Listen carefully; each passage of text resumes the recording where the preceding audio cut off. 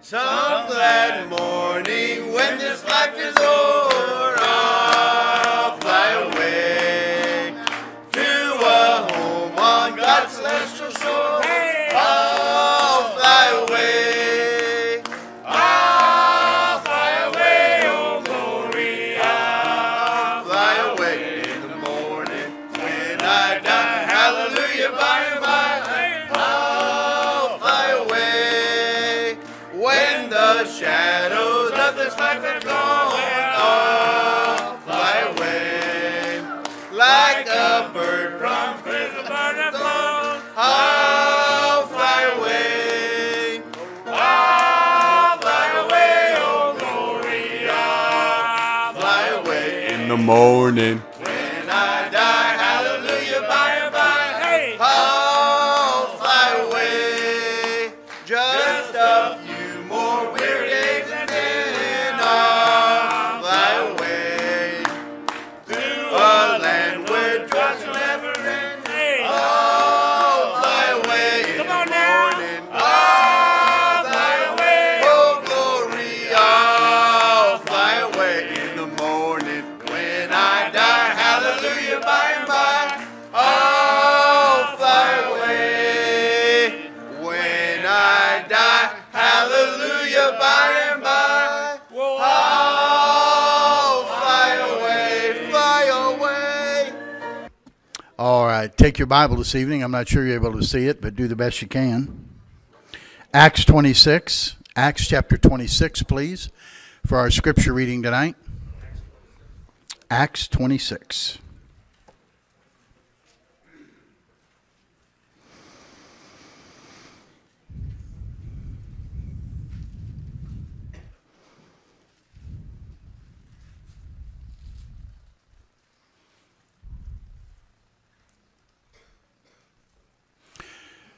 I think I'll just read the scripture to you this evening, okay? I won't ask you to try to see it. Some of you may have a hard time with that. But I'll read the scripture this evening, Acts 26, and I'm going to read the first 5 verses of Acts 26. And let's stand together as we read the scripture. The Bible says, Then Agrippa said unto Paul, Thou art permitted to speak for thyself.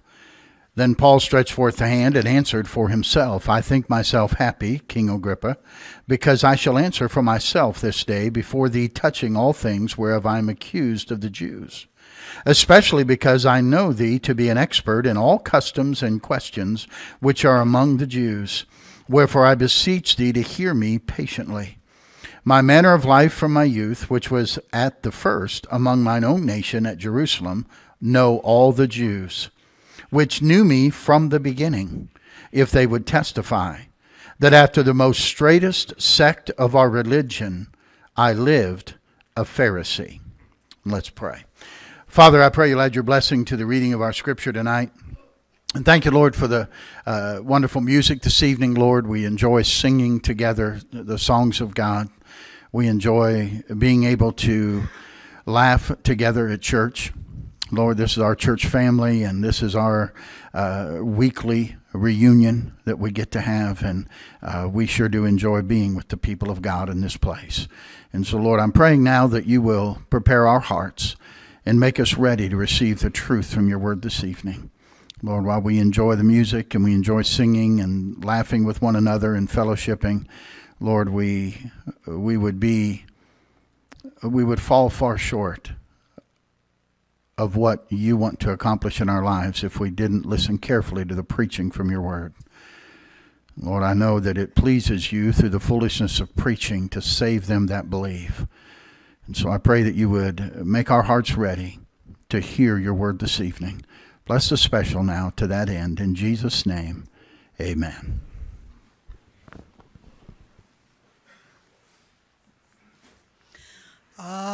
Amazing grace, how sweet that sound that saved a wretch like me. I once was lost, but now I am found. I was blind, but now I see. 'Twas grace that brought my heart to fear, and grace my fears relieved. How precious did that grace appear, the hour I first believed. Through many dangers, toils, and snares, I have already come. 'Tis grace hath brought me safe thus far, and grace will lead me home. When we've been there 10,000 years, bright shining as the sun,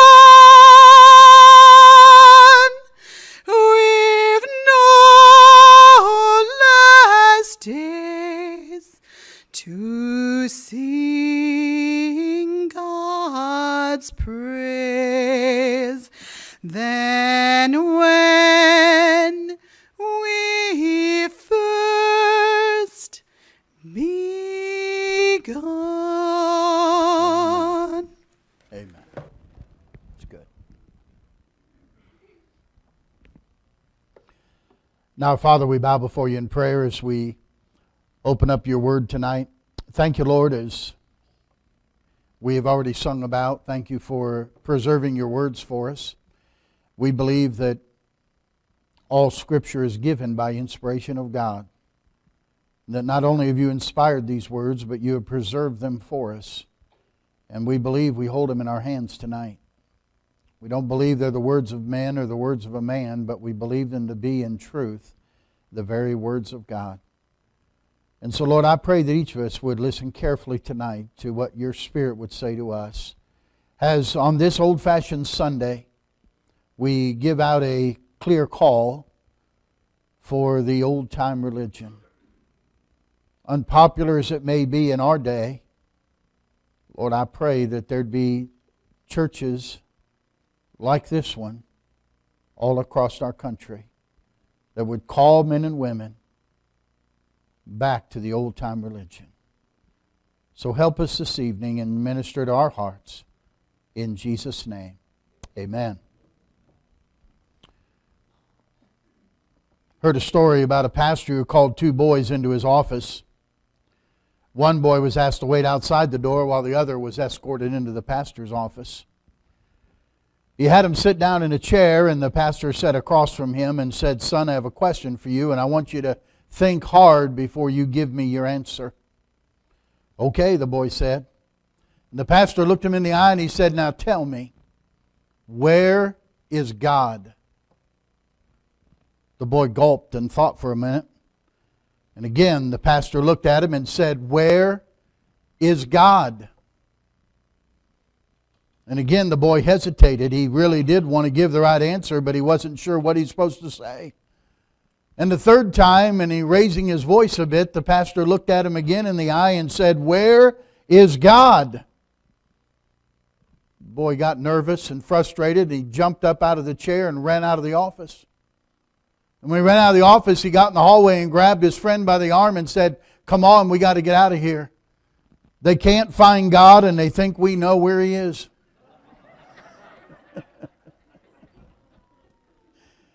Well, I would say there's many places, sadly, there's many places of worship in our country and throughout the world today that have lost God and they don't know where to find Him. They're religious, but they're not spiritual. Paul here, standing before Agrippa, gives his testimony. And he lets us know in verse number 5, he's saying that the people from mine own nation of Jerusalem know, if they knew me from the beginning, and they testify that after the strictest sect of our religion, I lived a Pharisee. Now most of us know that though he was a very strict Pharisee, he was not a Christian. Paul would be a wonderful example of someone who was religious but lost. Religious and practicing the most strictest sect that they have known at that time, which was the sect of the Pharisees. And yet he knew nothing of Jesus Christ as his Savior. His testimony says he was religious, but he was anti-Christian. He was anti-Christ, committing to prison and even murdering those who would follow the Lord Jesus. I would think religion has been a bigger tool and probably used by Satan to send more people to hell than any other thing. Man is, I guess you could say, a religious creature. By that, God puts in man the knowledge that there's something greater than him. Men everywhere worship something. Men everywhere worship something or somebody. The Hebrew will have the Talmud, the Chinese will have Confucius or Mao Zedong, the Japanese has his Shinto shrine or Buddha God shelf, the Mohammedan has his Quran, the Muslim will bow towards Mecca, the Hindu has his Shasta or will worship cows or rivers or creatures. You have the cults in our country, which are really all over the world, Mormons and Jehovah's Witnesses, and sadly, many times Jehovah's Witnesses have reached the mission field before the gospel has reached the mission field. And then you have all kinds of different religions and denominations in America. You have Jews and Catholics and Greek Orthodox and Lutheran and Episcopalian and Presbyterian and Church of God and Church of Christ and Church of God in Christ and Nazarene and Unity and Apostolic and Reformed and Anglican. And now you have the gay church and the Church of Satan. You have non-denominational churches, and lest you think the Baptists are all right, there's so many different kinds of Baptists. There's American Baptist, German Baptist, Swedish Baptist, Southern Baptist, Conservative Baptist, General Baptist, General Association of Regular Baptists, Old Regular Baptist, Hard Shell Baptist. There might be soft shell and half shell, I don't know, but there's Primitive Baptist, Missionary Baptist, and Independent Baptist. There's a lot of religion in the world. A lot of religions in the world. You say, well, which one is right? I'd say none of them are right. It's not religion. See, religion has come to mean mostly outward actions only. Ezekiel said that with their mouth they show love, but their heart goes after covetousness. They hear, God says, they hear my words, but they do not do them. Titus 1:16, they profess they know God, but in works they deny Him. Like one daughter of a former president saying that she believed that outlawing abortion would be a sin, would be unchristian. What? Outlawing the murder of babies would be unchristian? There's somebody who professes to know God, but they have no idea what God believes. The world seems to want a popular religion that will accept them as they are, permanently and without a challenge. A religion that goes along with what they already believe. A religion that will not object to how they're living now. A religion that will let all men go to heaven and still believe whatever they want to believe. That's what man is looking for. And by the way, we have more religion now than ever before and have had zero impact on our world. Give me the old-time religion. And by that, I'm going to share what that is. Now, I know that's not popular. The kind of church that we have here, and there's churches like this across the country. But you know, this is not the popular church. This is not the hip church. It's not the one that everybody, you know, that the way they say you ought to market the church. Understand that. But I'm not in it to be popular. We're in it to be right with God. The unpopular religion is the old-time religion. I believe the old-time religion, why it's unpopular, is because, number one, it insists on some things. Number one, it insists on repentance. You know, Jesus said, except ye repent, ye shall all likewise perish. Repentance. Repent means to change your mind. Repent means to do an about-face. That you change your mind about what you were doing and you're going to do differently. A man was praying at the altar with his pastor. He prayed a prayer that the pastor had heard him pray many times. Lord, take the cobwebs out of my life. Lord, take the cobwebs out of my life. And as he's getting ready to say it the third time, the pastor interrupted him and said, Lord, just kill the spider. Lord, just kill the spider. Many times we ask, D.L. Moody said, many times we ask the Lord to forgive us of some sin, yet we leave the source of temptation in our life. If God's today be too soon for your repentance, your tomorrow may be too late for God's acceptance. Did you get that? If God's today is too soon for your repentance, then your tomorrow may be too late for God's acceptance. My spirit will not always strive with man. But God says, except you repent, you will all likewise perish. And then we not only insist repentance, we insist on regeneration. The Bible says you must be born again. Not it would be good, not it is highly suggested, but Jesus said you must be born again.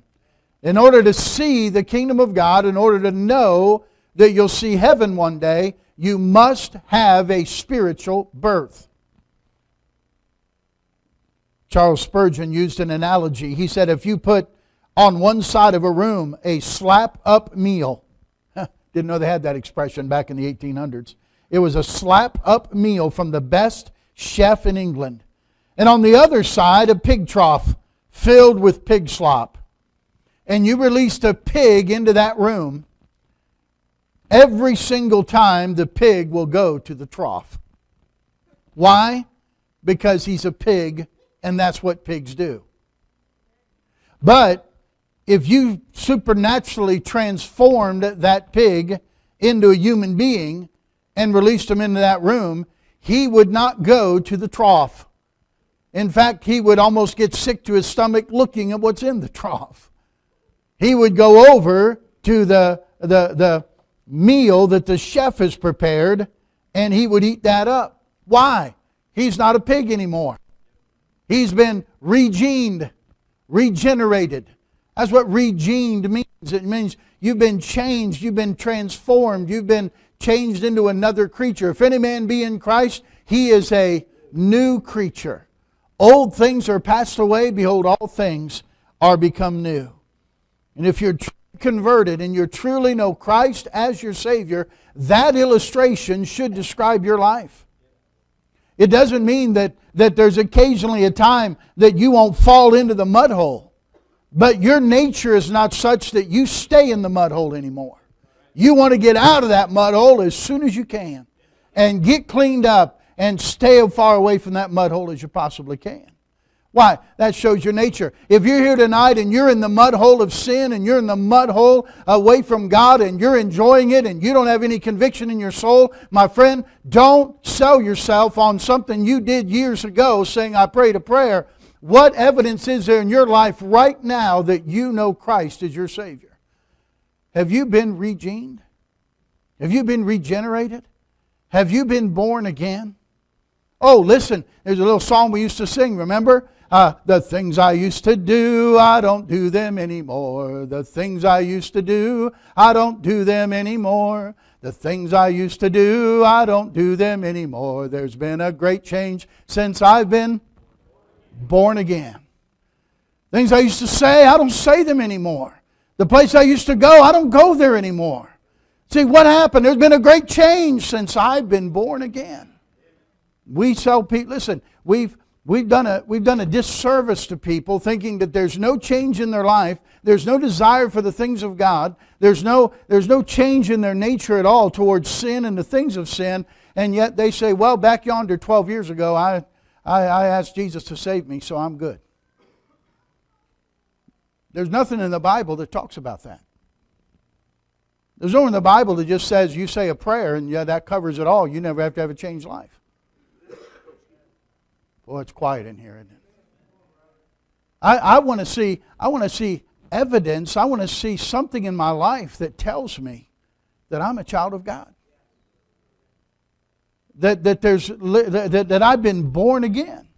And there's changes that take place. So we insist, hey, the old-time religion insists on repentance and regeneration. Repentance toward God and faith in the Lord Jesus Christ. Then we also insist on retribution. So what's that talking about? Retribution means that there's a hell to shun and a heaven to gain.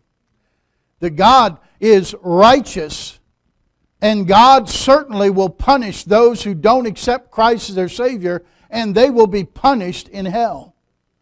And my friend, listen, don't put off today. That's why God is so urgent about salvation. I was thinking about this. I was writing this message and thinking about those people who a week ago Saturday, were in a limousine celebrating a birthday. 20 of them. Having no idea that 4 sisters and their spouses and friends, 20 in that limousine, would be their last ride they'll ever take. That day they went into eternity, my friend. And if they did not know Jesus Christ as their Savior, they are screaming in hell tonight. That's not just what I think. That's what the Bible teaches. The Bible says, he that believeth not the Son, he said, you're condemned already. We're all born in that condemnation, under the wrath of God on sin. And my friend, there's a hell. Some are here tonight and you know you're not saved. You know you don't know Christ your Savior and you're waiting. What are you waiting for? You can wait till it's eternally too late. Don't put it off. Don't wait another day. Tomorrow is a great tool of Satan. Today is the day, God says, of salvation. Don't drop into hell. Don't expect a preacher. This preacher's not going to get up and tell a lie to people and say you're in heaven when I don't know that you've ever been born again. Retribution. Much of the new religion of today says, oh, only dwell on the positive. Don't tell people, don't talk about sin. Don't talk about hell. Don't talk about judgment. Just talk about how good God is and how much God loves them. And God does love us. That's why He sent His only Son. But my friend, if you spit in His face and say, I'm not accepting your Son, I'm not accepting your sacrifice for me, God has no choice but then in His justice to condemn you to suffer in hell for your own sin. Retribution. That's why we're an old-fashioned church. We insist on some things.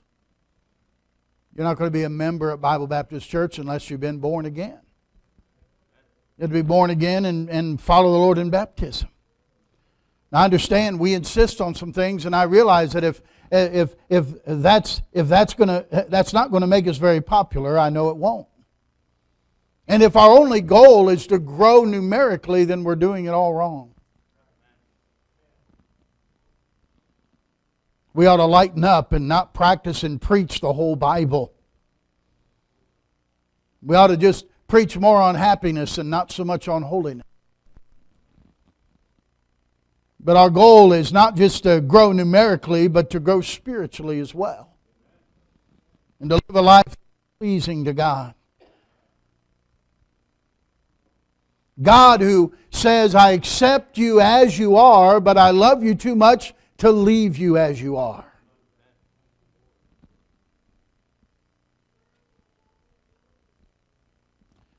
The old time, the unpopular religion insists on some things: repentance, regeneration, and retribution.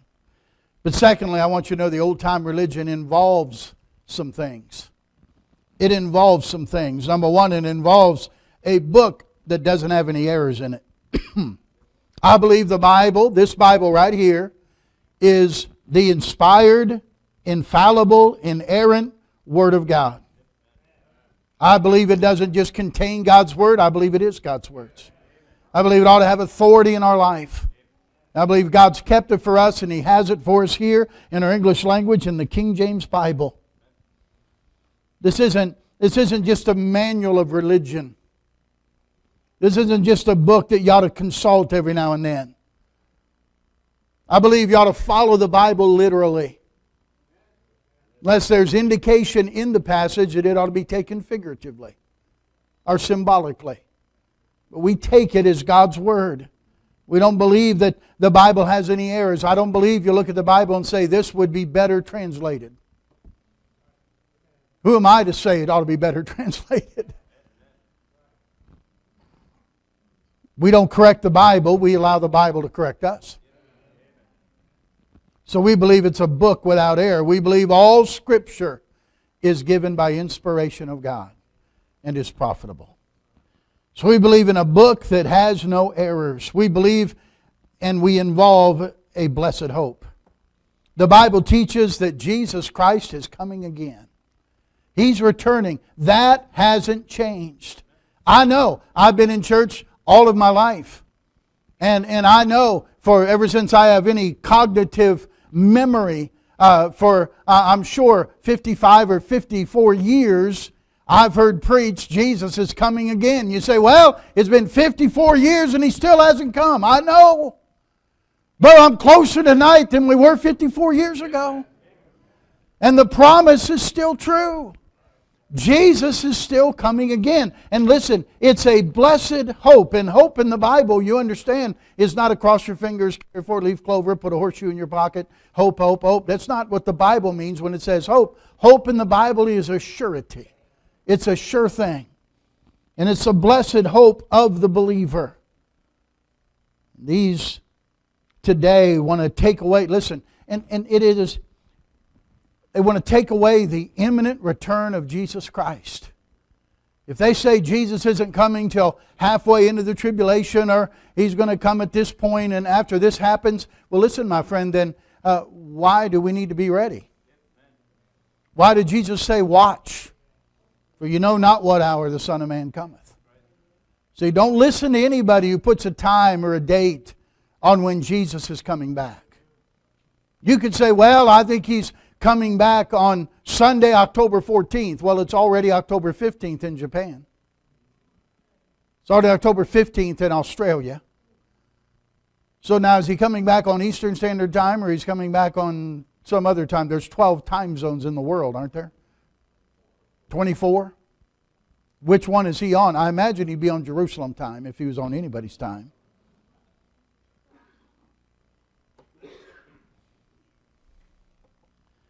But I believe Jesus is coming, and I believe He could come today. The Bible says we ought to be looking for His appearing. And we ought to be conscious and aware of that. The blessed hope of the believer.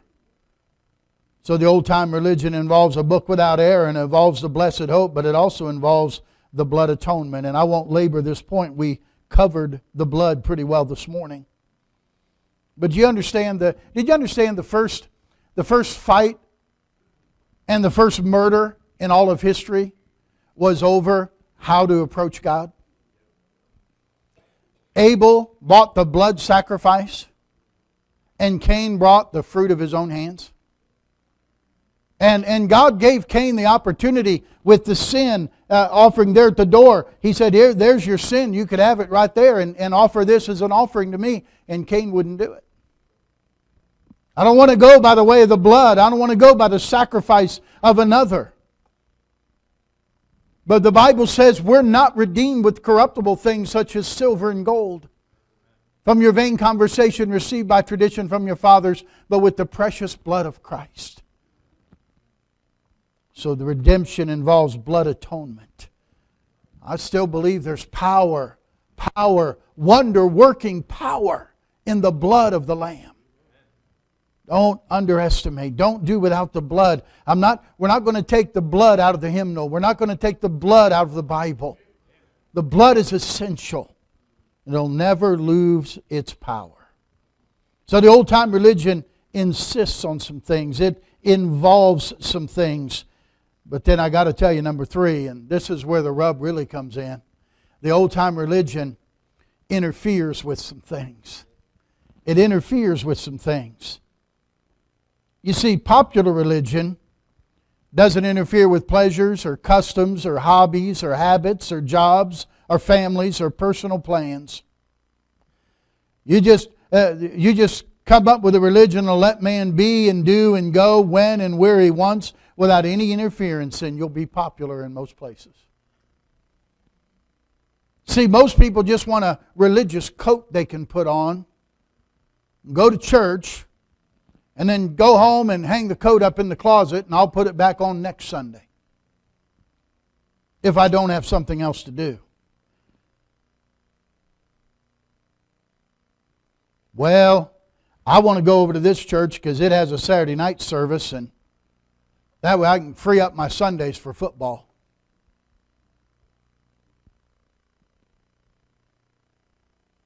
I'm pretty sure I've read in the Bible that it's the Lord's Day. Sunday is the Lord's Day. Not the NFL's day. It's the Lord's Day. It's not the PGA Tour's day. It's the Lord's Day.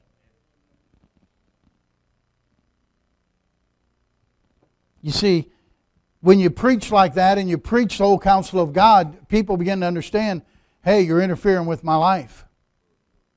We gotta back off a little bit, and people in this day and age, nobody's going to tell me what to do. Nobody's going to tell me how to live.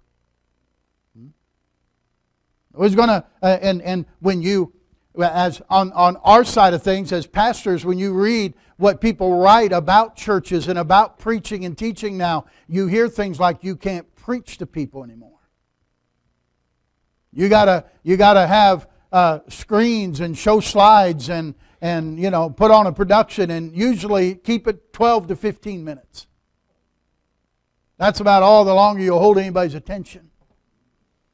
That's what they're marketing for the churches. Don't tell me what to do. Used to be, I think I said it the other week, people in church would say, that convicts me. And they would want God to change their heart. And now people say, that offends me. I'm not going back there. That's where we live in our day and age. You understand, Christians, because of the society we've grown up in now for the last generation, we have an authority issue. The culture we've grown up in has been one of rebellion to authority. We see it. You see it when the Congress of the United States, and they go ahead and they pass by vote, and they do it according to the law of the land, and put a Supreme Court justice on the bench, and people are kicking at the door and scratching on the doors of the Supreme Court and yelling and screaming, throwing a temper tantrum. So why are they doing that? Because they never had a mom and dad to put them across their knee and apply the Board of Education to the seat of learning. That's why they're doing that. They're just spoiled little children, and they're... But listen, it's not just the lost that are that way. Christians have become that way. Everybody gets stiff-necked when authority wants to tell them what they ought to do. They always feel like, listen, you hold back God's blessing in your life when God puts God-ordained authorities in your life, and you don't want to listen to them, you don't want to follow them, you don't want to obey them, you always feel like you know better than they know. What are you going to do with a child when you try to instruct them and they say, I'm not going to do that. I know what I should do. You say, here's the situation. Then why did God give you a parent? And sometimes I want to ask church members, why did God give you a pastor? You see, people don't want to follow authority. Religion would be popular, and we could be part of that popular religion if we just left out any obligation or responsibility. You see, there's churches today that if someone comes into the church and they find out they can sing or they can play an instrument or they know sign language, boy, they say, hey, come on, you come do this. And they don't know whether they're saved or lost. They don't know whether they live a clean life or not. They don't know if they're born again or not born again. They're not even a member of the church. Many of the modern mega churches that you see, they don't even have membership. You just want to come, you come. You want to come up and do something, you come up and do something. And nobody knows anything about their life. You see, the old-time religion interferes with some things. For example, cleanliness. So what do you mean cleanliness? Take a bath, use deodorant? Well, that wouldn't hurt. But we're talking here about a clean heart, clean head, and clean hands. The Bible talks about cleanliness. By the way, just so you have it, cleanliness is next to godliness. That's a good saying, but it's not in the Bible, okay? Just so we're clear on that. I had an inmate a few weeks ago at the prison quote that to me. He says he couldn't stay for a whole RU meeting because he had to go back and take a shower. I said, well, I'm sure your cellmates appreciate that, but he says cleanliness is next to godliness. I said, well, it doesn't hurt, but that's not in the Bible. Brother Wallace said I should have told the guy, what good will it do if you have a clean body and you end up going to hell? I don't think as good as Bob Wallace does, and I would have said that to the fella. Cleanliness. The Bible talks about having a clean heart before God. Having clean hands and a clean testimony before Him. That's important. That your testimony is good. We also think you ought to have a concern and a burden for the lost and for others. What did Jesus say how others would know that we belong to Him? By this shall all men know you're my disciples, because you wear a tie to church. No, He didn't say that. Though I think it's good to wear a tie to church. I think it's good to dress up for church. Some of you rascals, you like old-fashioned Sunday because you don't have to dress up. And that's just a matter of, it's just a matter of we want to give God our best. That's all. You want to, I should look, when I go to a ball game, I'll look like I'm going to a ball game. When I go golfing, I'll look like I'm going golfing. But when I go to church, I'll look like I'm going to church. Thank you, Brother Woods. Appreciate that. I'm glad you're here tonight. At least I have somebody to amen that. It's going to get real lonely here in a little bit. Hold on. So we have a concern. By the way, God says no. Jesus said, by this shall all men know you're my disciples, if ye have love one to another. They're going to notice how you love one another, how you willingly, sacrificially give yourself for each other, not thinking anything in return. You'll help one another and love one another and not expect, well, okay, hey, I did this for you and I did that for you, now it's time for you to help me. God says, no, they'll notice that you help and you're not expecting anything in return. You'll love each other. But then we also find out that we expect something of conduct. You see, we believe the Bible teaches that your behavior ought to be affected by what you believe. That if you believe right, you'll behave right. The Bible says, be ye holy, for I am holy. The Bible says, love not the world, neither things that are in the world. If any man love the world, the love of the Father is not in him. The Bible says, come out from among them and be ye separate, saith the Lord. I'm saying the Bible makes it clear there ought to be a distinct difference between a believer and an unbeliever. And the difference should not be difficult to tell. It should be easy to tell. As easy as night and day.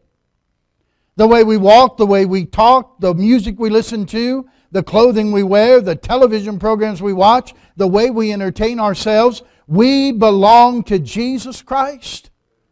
And that's not on Sunday morning and Sunday night and Wednesday night. That's on Monday and Tuesday and Wednesday and Thursday and Friday and Saturday too. I believe men ought to look like men and ladies ought to look like ladies. That means, ladies, you ought to adorn yourself in modest apparel. And men, leave the necklaces and the earrings to the women to wear. Lot lost all influence in Sodom to witness to anybody because of how he lived in Sodom. He became just like one of them. And he wasn't separate in his walk. And so when he finally got serious about God and he went to him and said, hey, God's going to judge this. Well, they never heard judgment before. They went to the popular church that never talked about judgment, never talked about sin, never talked that God is going to judge unrighteousness. And so when Lot comes up with this and gets serious about, we got to get out of here, God's going to destroy this with fire and brimstone, they mocked him. They made fun of him. No power in his testimony whatsoever. He lost all influence because he was not separate in his walk. Let's be holy in our conduct. If right music is good for the church, it's good for your home and your car.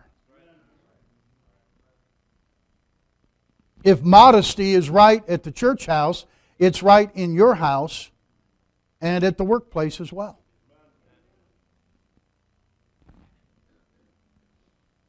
Donald Gray Barnhouse told the story that he led a son of a very prominent family in his city to the Lord.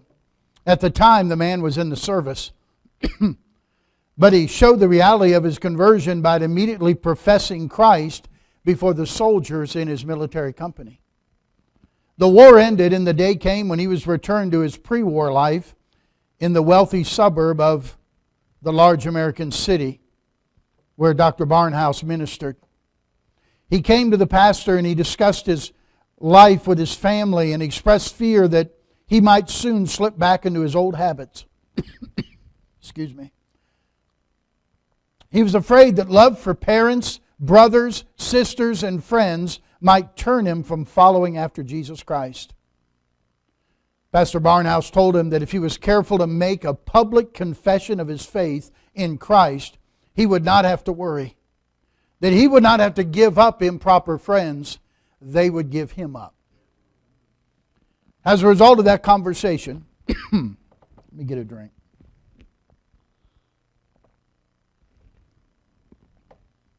As a result of that conversation, the young man agreed to tell the first 10 people of his old friends whom he encountered that he'd become a Christian. Well, he went home and almost immediately, while he was still on the platform of the train station at the end of the turn trip, he met a girl who he had known socially. She was delighted to see him and asked, "How have you been doing?" He told her, "The greatest thing that could possibly happen to me has happened." And she said, "You're engaged to be married." He said, "No. It's even better than that. I've taken the Lord Jesus Christ as my Savior." The girl's expression froze. She mumbled a few polite words and turned and went on her way. A short time later, the new Christian met a young man who had known before the war going into the service. "It's good to see you back. Hey, we're going to have some great parties now that you're home." He looked at him and said, "I want you to know I've just become a Christian." And he was thinking in his mind, this is too. And again, the case of a frozen smile and a quick change of the conversation. And after the same circumstance was repeated with a young couple and 2 more old friends, word began to get around and most of his old friends stopped seeing him. He'd become peculiar. He'd become a religious fanatic. Some called him crazy. What had he done? Nothing but confess Jesus Christ is his Savior. I don't understand. Listen to me. I don't understand. Young people, listen up. I don't understand when you get interested in a boy or you get interested in a girl and somebody says, oh, are they a Christian? Oh, I don't know. We haven't talked about that. I don't understand that.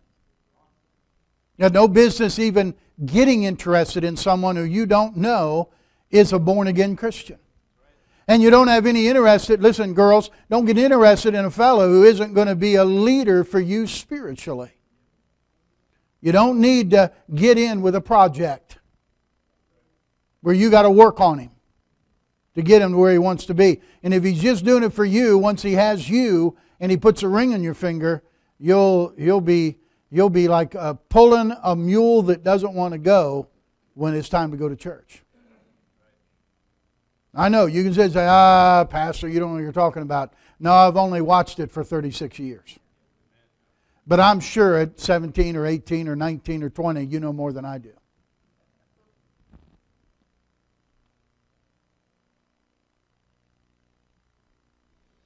You know, when we talk about the old-time religion interferes, it only interferes if Christ isn't your life. Years ago, I had a couple of ladies in the church, and as things get busy, as things do at church, you know, and you keep busy serving the Lord, they came to me and said, you know, we've got a life too. And you get thinking about that. But I believe I read somewhere, when Christ, who is our life, shall appear. Who's our life? Christ. Paul said, for to me to live is Christ. What about me? What about you? What about me? What about me?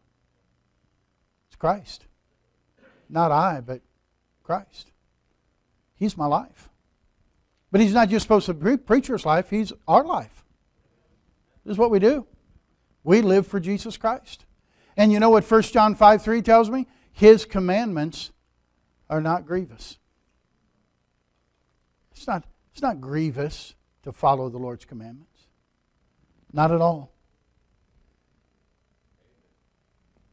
I rejoice at being able to serve the Lord Jesus Christ. I rejoice in being able to do what God wants me to do. That's why I'm here.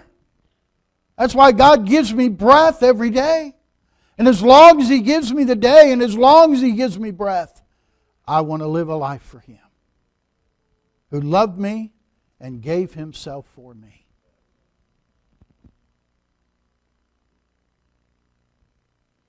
The old-time religion. It insists on repentance, regeneration, and retribution. It involves a book without error, a blessed hope, and the blood atonement.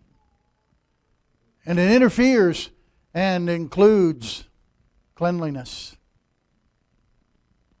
concern for others, and our conduct that is pleasing to the Lord.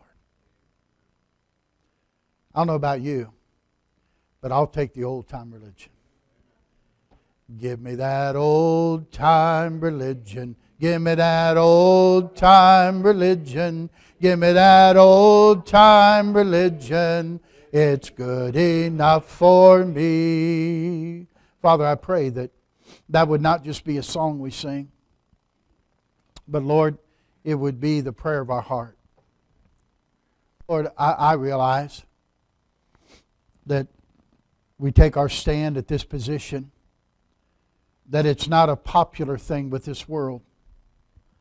From what I see in the Scripture, following Jesus Christ and being a true follower and disciple of His has never been popular with this world.